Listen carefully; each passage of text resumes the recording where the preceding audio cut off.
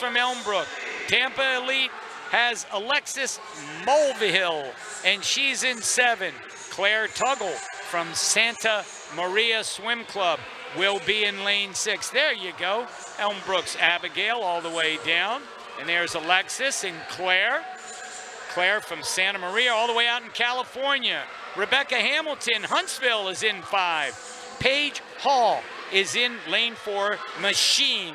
She was 50.11 in the top qualifier. Zoe Skirball, 50.16 in 3. Aspen Gersper, our girl from St. Andrews, 50.23 in lane 2.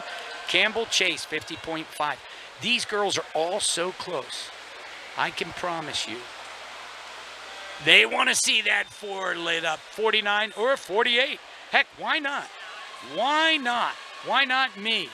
In the center of the pool, well, you got lane 3, you got lane 2.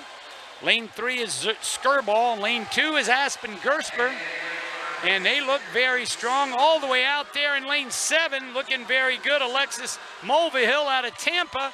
And Alexis is first with a 23.72. Skirball 3.8. These girls are on it, on it. Abigail out in lane 8, 3.97, 4.01, 24.01 for Gersper halfway. She's moving strong in lane 2, but it's lane 7. Alexis Mulvihill looking very, very strong, like she wants the victory, and she gets it. 49.35. That's first place for Alexis. Second place goes to Zoe Skirball, 49.65, and third, there you go, Claire Tuggle, Santa Maria. Oh boy, it's a very fine swim. Whew, looking tired.